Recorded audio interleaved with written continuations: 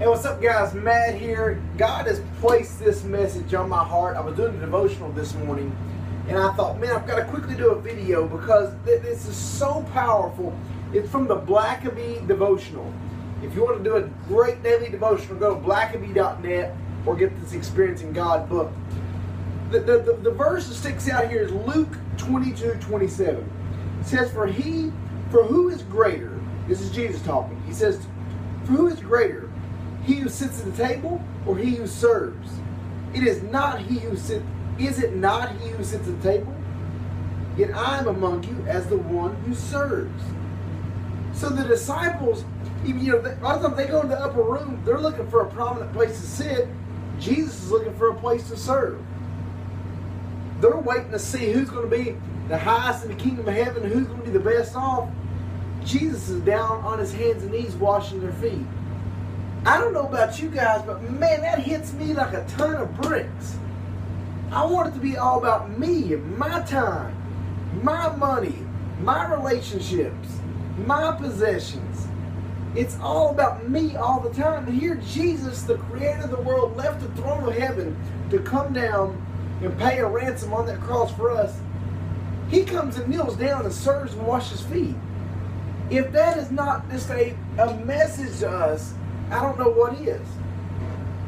We got to serve as Christians. If the world wants to see a difference, we don't need to just be out there just preaching and stuff all the time. We got to get down and be Christ-like and serve them. Forgive the ones who shouldn't be forgiving. Love the ones who shouldn't be loved. Treat others with respect who do not deserve your respect. We as Christians have to be, like it says in Matthew, the light of the world, the salt of the earth, the city on the hill. We've got to serve. And again, I've turned this all on me because I'm guilty of this as anybody. I want it to be about me and my desires and my wants.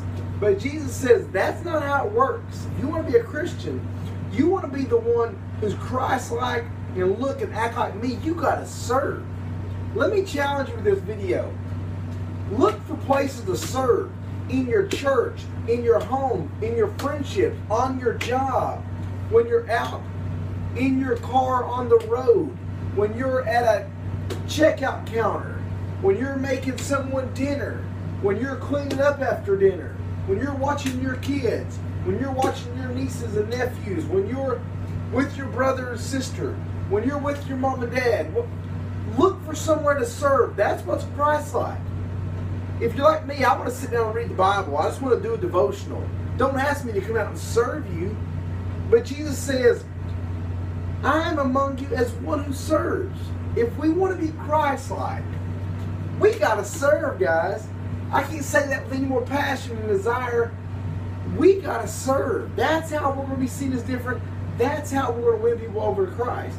And then when people ask you, how are you doing this? How are you serving? You say, because greater is He who lives inside of me than he who is in this world. I'm not conformed to this world. I'm rather transformed by the renewing of my mind by Christ who lives in me. I have my eyes, like in Hebrews, fixed on Jesus, the author, perfecter, and finisher of my faith. Because we can't serve on our own willpower, but when Christ's living in us and through us, we can serve any day, all day, every day, 365 days a year. And you know one last thing here, what I love about serving is you are in complete control. If we want things done our own way, we walk in and how's it going to be set up, and you walk in the room, I hope somebody makes me feel welcome, and how long we're going to be here. But you walk in looking to serve, looking to give of your time, your possessions, your talents. You are in constant control because you say, I'm the light into the dark world. I'm not waiting for somebody to shine on me. I'm coming in to shine on you. I'm coming down. Let me wash your feet. Let me serve you food. Let me scratch your back. Let me hug your neck. Let me give my money, my possessions, and everything to you. It puts us in control. Let's go out today. Do as Jesus said, I am among you as one who serves. Luke 22:27. I challenge you. I challenge me. Let's go out. Let's be the light of the world. Let's serve. God bless you guys.